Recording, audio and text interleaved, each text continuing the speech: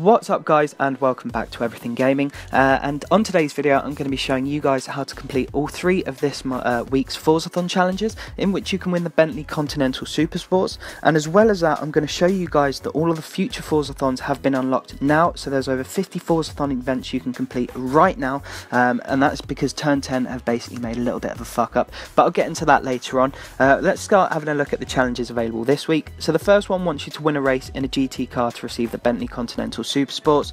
The second one wants you to perform 20 drift skills in a Bentley to earn 55,000 credits, and the third one, called Illustrious Air, wants you to perform 10 air skills to earn 35,000 XP, and the fourth one isn't a challenge, it's just 30% off all Aston Martins at the auto show.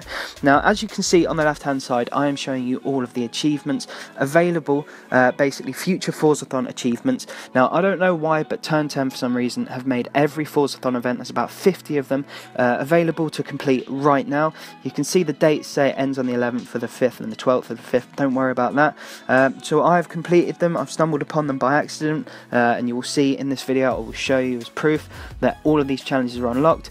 So what I would recommend is you can go through them. If you see a Horizon Edition car you like, have a stab at that challenge and try and unlock it. I will of course be releasing the videos in due course, but the first challenge, let's get in on here. Just wants you to win a race in a GT car to win the Bentley Continental Supersports.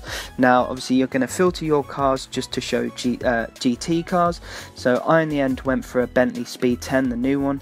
That one, the 6 concept. But you can pick whichever GT car you want. It doesn't really matter, just whichever one you are most confident in. Then go and pick a race that you will feel confident winning. So obviously, better if you know the circuit. So I always pick the highway circuit, as you can see here. Just set up an exhibition race. 1 lap is all you need in GT cars. Obviously, you don't have to set it to specifically GT cars, just make sure that you are in a GT car. And remember, you do have to win this one, so I'd recommend that your GT car of choice is obviously modified, and you're guaranteed a win out of it. Now, as you will see at the end of this race, I unlocked 2 other Forzathon challenges that aren't related to this one, but as well as this one. So I'll show you, obviously, in a second. You'll see the achievements pop up. I just stumbled upon them by accident, and it happens later again in the video. I'll show you there.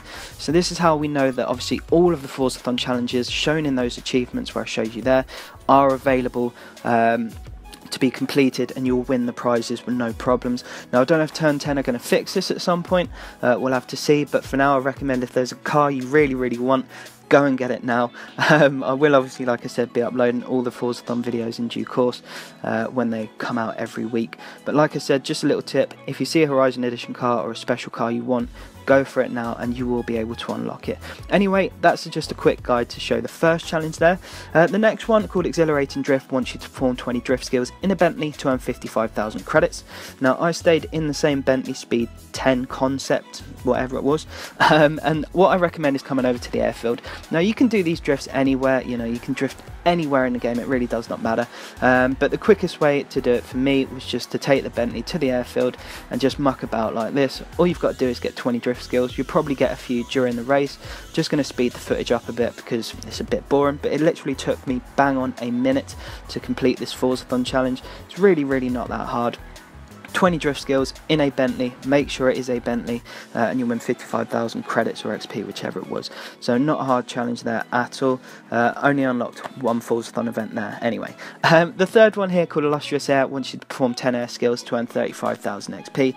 So again, a very easy one, and again, I'd recommend coming near the airfield. As you can see, all these bumps and stuff on the map are the sand dunes.